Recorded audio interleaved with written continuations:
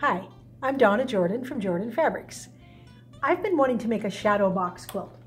This is something that uses big squares, and each one of the squares looks like it's casting a shadow onto the quilt behind it. So there's lots of different variations. You can do it with long pieces, you can do it with square pieces. So let's go over to the retail store and let's grab some nice fabrics and get this started. I haven't made this pattern before, so I've sketched out the size of the blocks, and I will have this written up in a pattern so you can download it, but this is what I'm going to work from. This is a great pattern if you have prints that have a larger scale and you don't want to cut them up into little pieces. I'm going to use this bundle of 1 yard cuts from Moda called Gradients because the prints are interesting and big scale, but the pattern is written for 10-inch squares, so if you have a nice layer cake, the pattern will work for that as well. Now we need to pick out a fabric for the shadows. So I think a gray will be the best. So I'm going to get a couple of these grays and we'll pull them out and see what they look like with the prints. If I had darker prints, I might even use a black shadow, but my prints are pretty light, so I think one of these will work.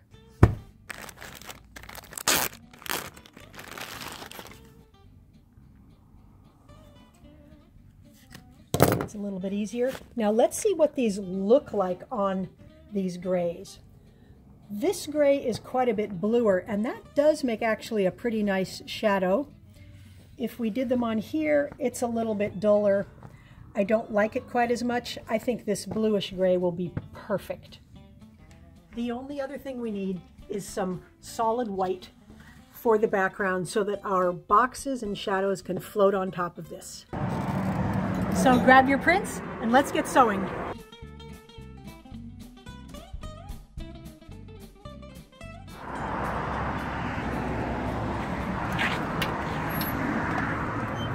First thing I'm going to do is take a look at these prints that came in the bundle.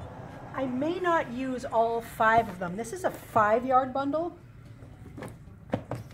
and these are really nice. Love these prints. Very interesting textures. I just have the feeling that this one, while it matches really well, I think it's a little bit too intense. So I'm going to save this one and use it either on the border or the binding. So I'm going to iron these 4 prints up and cut them into 10-inch squares.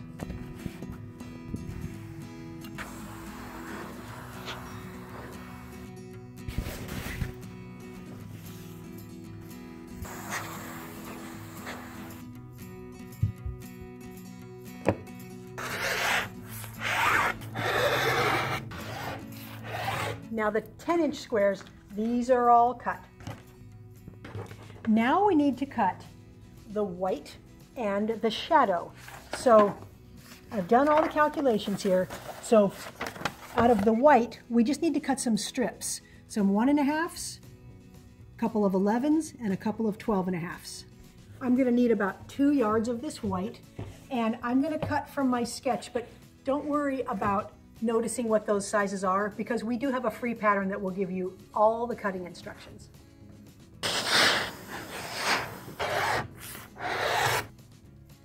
Put aside these 1.5-inch strips, and then the 11 and 12.5, we're going to subcut those. We're going to subcut them to 2 inches wide. So I'm just going to turn my board, make a first cut here, and then cut everything 2 inches all the way across. Now for the gray, we just need 2 strips at 9 inches and 2 strips at 10 inches.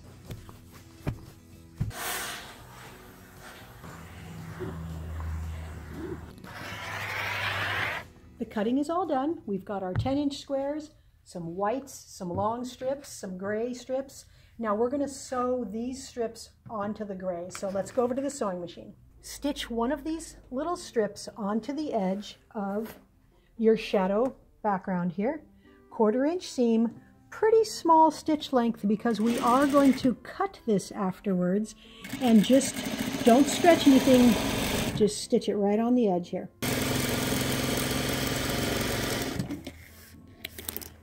Now we're going to want to finger press this seam allowance toward the darker color. So pull this open a little bit and then either use your fingernail or just the pad of your finger and draw it right along that seam. When we finger press, it makes the ironing go much easier. So continue stitching one white strip onto one edge of each of your shadow strips. Now we want to steam press these. So I like to lay them flat on the board and pat that seam allowance back the direction it's supposed to go. Then take a straight edge. I like to use my ruler and make sure that you don't have it distorted. Make sure it's up against that straight edge. Get it nice and flat, then press it. Dry iron first works the best, then with some steam. Now that they're ironed, we can get ready to subcut them. I like to cut them all at the same time. So I laid the first strip set down with the line, the cut edge here, on one of the lines of my board. Then I'm just layering these up, and I'm staggering them a little bit so I don't get too much bulk where those seam allowances are. This way I can cut them all at the same time and it'll save me a lot of time. Just make sure that each one is laid on one of the straight lines. Now we're going to subcut these to 1.5 inches, and look how fast we'll get the patchwork done. We'll get that messy stuff off the edge there, but when we make this first cut here, we have the shadow strip with the little piece on the end already done. So we will have these in bulk, and this is why we did really small stitch length here, because we don't want that coming apart. So we wanted a lot of stitches there. The blocks are really easy to stitch up now that we've got these guys done. So each block gets one of each size. So I'm going to make one entire block first, then I'll show you how to chain piece them for speed. So let's leave one block there and move these out of the way. We're going to start with this guy and put that on, and put the white, and then put the white. This is the exact length that it needs to be here. So just use a careful 1/4 inch seam and press toward the block. So the seam allowance is going toward your big block. This piece fits here, fits exact, same procedure. Again, press toward the block.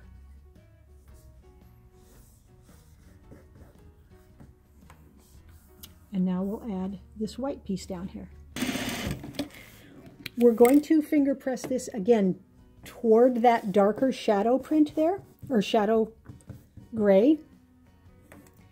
Then add this white piece here. That block is done. Now every block is going to be made exactly like this.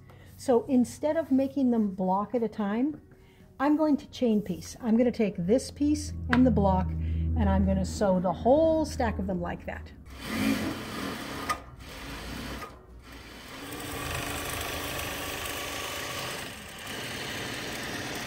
The blocks are all stitched up, so I'm going to lay these out and we will start to see that shadow effect. You don't really get the whole shadow until you get a lot of the blocks laid out. So I think I'm just going to lay them out at random. I'm not going to do any particular pattern, but I'm going to have 5 blocks wide and 7 blocks tall.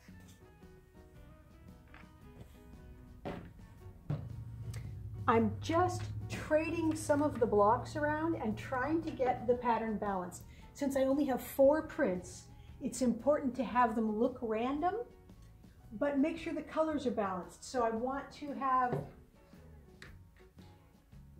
the pink spread out, and I want to have these dots spread out, but I don't want it to be too matchy-matchy. I want it to be somewhat random. So I'm going to check it from several angles. Sometimes I will even get my tall chair This really helps. Get a big view from way far away, maybe take a picture. I think this is pretty balanced now, so I'm ready to sew the rows together. Here's one way I use to keep my blocks organized. I will put a pin into the end block of every row here, and then I will know that this is the row that's down on the end of the quilt. Once I have a pin in all of these blocks, I'm going to pick up one row in order, not twisting the blocks, and then I will stitch these up, and then I will know that this block here with the pin is the one that's going to go down on that end. Since the blocks are in order here, I've got them set on my lap. That's the first block.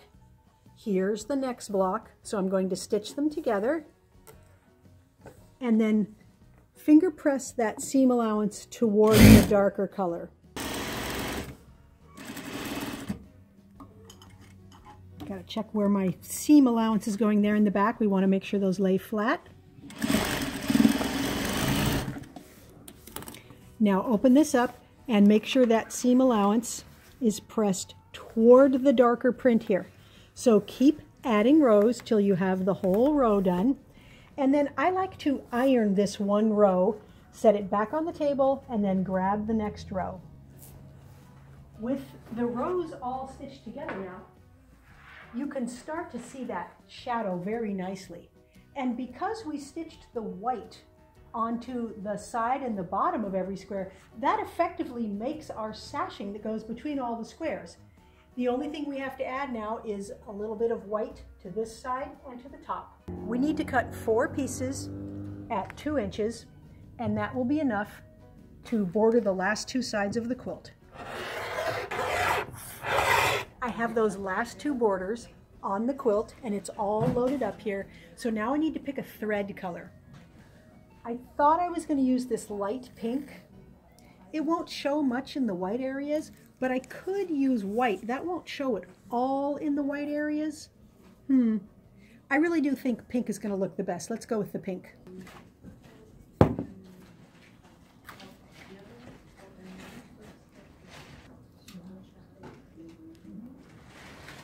I'm using a pattern called Deb's Swirls. It's kind of swirly and pointy. It's fairly even, so I think that will look good on this pattern. It's not going to show much, but this will not take away from the patchwork. So it's ready to start here. So the machine is coming over now, and it will stop right where it wants to start the first row.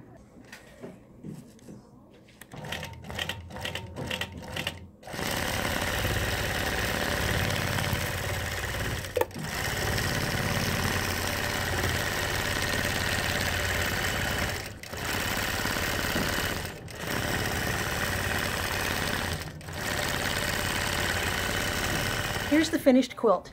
Now you can see the shadows much better. You always have to wait till the quilt is almost all the way done before you can really see the pattern come out. So the blocks look like they're floating. They look like they're raised up a little.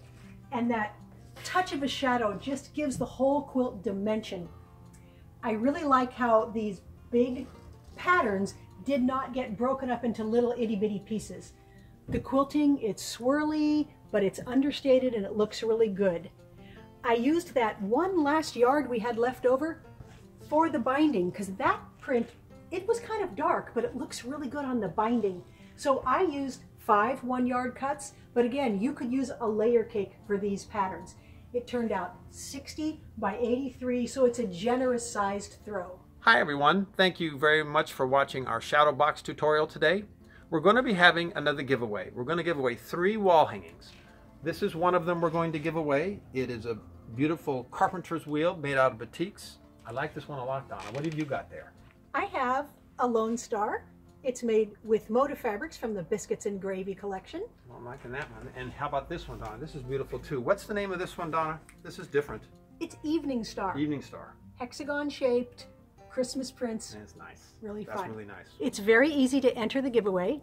Just click the link below that says giveaway, enter your name and email address, and remember, you have 3 chances to win, and the items can be shipped worldwide.